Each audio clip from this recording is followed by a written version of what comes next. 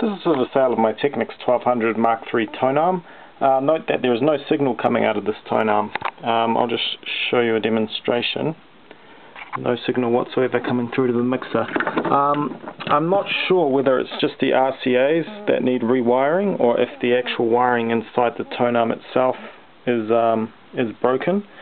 So please take that into consideration when you're bidding. Everything else on the tone arm is working fine. The razor arm, the tone arm raising and lowering itself, no problem there, locks into place. The clip is working fine. The razor arm, the anti-skate, I can show you that now. To test that, use the B side of a record that has no grooves and no music. Set the tone arm reasonably light.